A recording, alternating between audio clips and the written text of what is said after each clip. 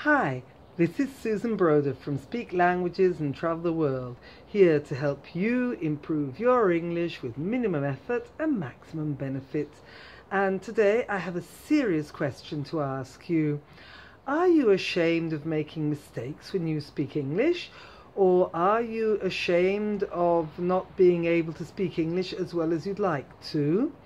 Well, before I answer this question with my professional opinion, I want you to click on the link up here, because you can download the free fluency exercises which I developed especially for you, because I know you're busy, and so you can listen to these audio and speaking exercises. You can practice them in the car driving to work or whilst you're doing your housework. So that'll leave plenty of precious time for your family.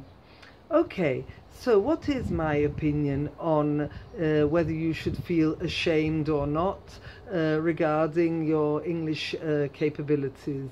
Well, absolutely not. Now, you have to remember that most native speakers speak only their own language, and so you're already at an advantage. You speak your own language, plus you speak English well enough to understand this video.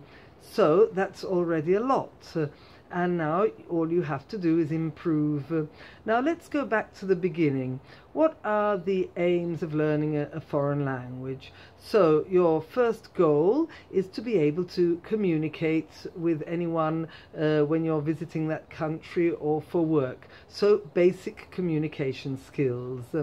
Then your second goal is to be able to communicate but also understand, and do so as correctly as possible. The third and final goal is to be able to speak English fluently, or whatever language you're learning, using all the nuances of the language. So in our case, idioms, phrasal verbs, and generally not stumbling. So gaining complete confidence when you speak the language. This is your third goal.